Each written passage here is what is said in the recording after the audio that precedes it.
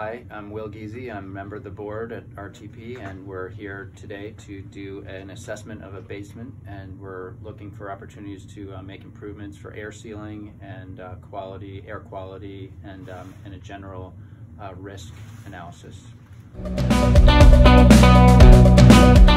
Asbestos tile on the floor.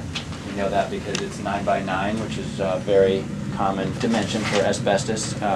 It's not friable, not highly friable, meaning it's not airborne, so you're not going to breathe it into your lungs.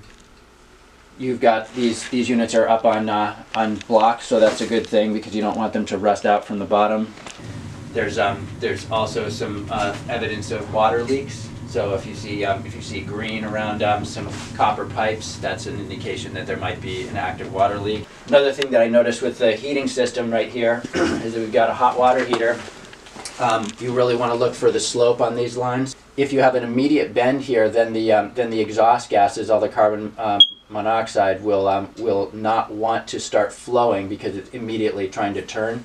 We just know for sure that if there's no 12-inch riser right here, then that's not legal.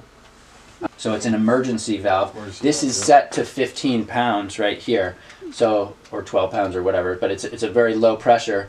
Point being that that if you have a problem with the system, this will trigger first.